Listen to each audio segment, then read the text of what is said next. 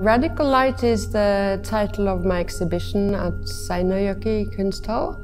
That consists of two installations. One is a large-scale neon sculptural installation, and the second is a video projection installation.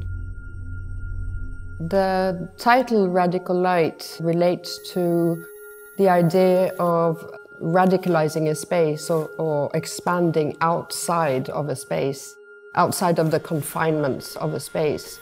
And that also relates to how we exist in the space and how we experience a space.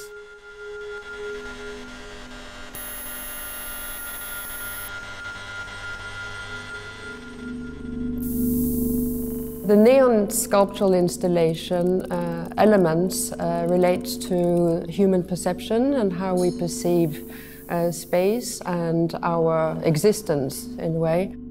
It works with the sensorial language and our cognitive language.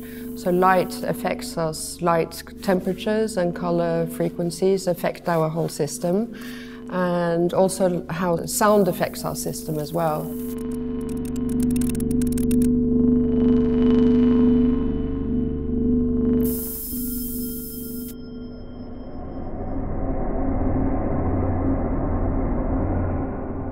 The experience of being inside of a large-scale installation like this is that you become part of the installation, you become part of the artwork itself.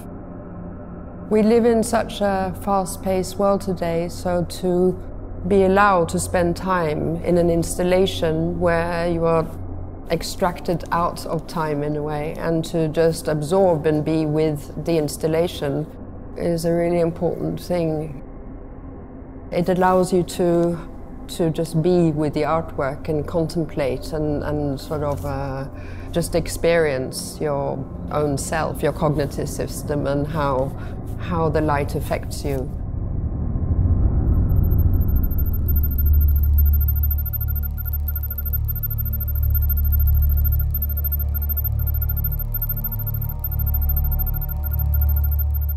To install in Holly is really perfect for this installation. The dialogue between the light and the minimalism of the installation and the purity of it together with the industrial architecture is really, complements each other very well.